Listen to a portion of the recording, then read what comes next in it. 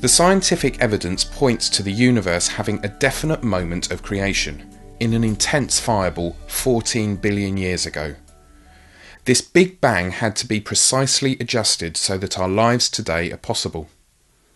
For the astronomers and physicists we've been talking to in these programs, there isn't any conflict between this scientific evidence and their faith in God. But surely, one of the biggest points of tension is that the Bible seems to say the world was made in 6 days, and the scientific evidence says it took 14 billion years. How do they solve this difficulty? I was, early on, very interested and concerned about how one would reconcile the long age that astronomers assign to the universe with the relatively recent creation that is apparently the case with respect to the first chapter of Genesis. And how did those days work? Could it be that those days were real days, or were they long epochs, which had been suggested? And the more I studied about this, the more I realized that trying to get a concordist solution where somehow the days of Genesis would map into the history of the universe as we see it, it became increasingly apparent to me that that doesn't work, that there's something else going on in Genesis 1, but it's not a scientific account. Well, one has to be a little careful here. If I believe the Bible is literally true, as long as I can define what those terms mean. You know, I think the Bible is literally what it intended itself to be. And, you know, the notion that the Bible as it was initially presented, the early parts of the Bible, for example, could be interpreted as a scientific text now, when the people it was being presented to didn't even have the vocabulary or the thought patterns to do the kind of science that we do routinely now. That seems a little bizarre to me. The Bible says in one place that it was presented as a way of allowing us to believe. Okay, it's the extra insight we need to make sense of our reality. It never promises to be an exhaustive manual of everything. And I understand people who try and preserve the Bible's truth by hanging to every literal interpretation they have in English. I think it's a mistake.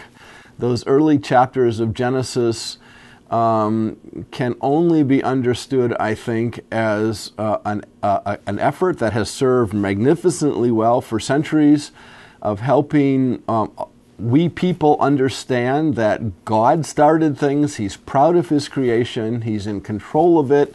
Ultimately, the struggle between good and evil will be won by good. The details of exactly how things developed, that's just not there.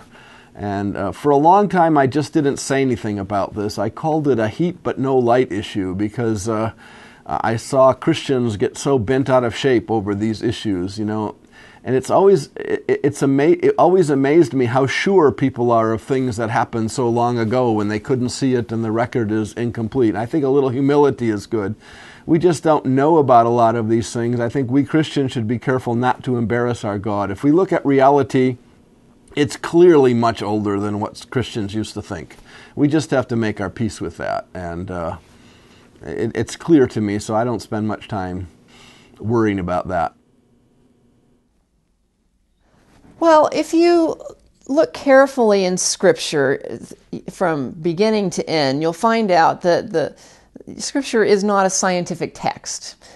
Obviously, the peoples that were the first recipients of these dozens of books of Scripture came from different cultures, different time frames, and it helps to use our brain when we're reading Scripture to try to understand what is God's message and what were the original people's culture and understanding, and what was the vehicle that God was trying to use to get that message across. Now, since science as we know it really didn't exist until the last couple of centuries, it's unwise to try to read into biblical scripture the details of a scientific text as we would read it today. I do think that what is important, for example, in the creation account in Genesis, is understanding how powerful and true we find this description to be, in the sense that we are told in Scripture that God is responsible for the creation of everything, the heavens, the earth, the oceans, the land, the animals, the plants, the people, and yet none of these things are divine in and of themselves. Remember, many tribes of people throughout history have worshipped items of nature as though they were spiritual beings. Here we have a revelation that no, there is one Creator God for which all of nature comes, from which all nature is descended or comes from. So it's a statement of God's creativity. You could say in a way that it's a poetic statement, because it is poetically beautiful the way the organization takes place. Well, there's a lot more in the way of interesting interpretations of Genesis 1, but I feel very comfortable in taking that not as a historical statement, but as a philosophical statement, a statement of design, but not a textbook of geology, biology, and astronomy.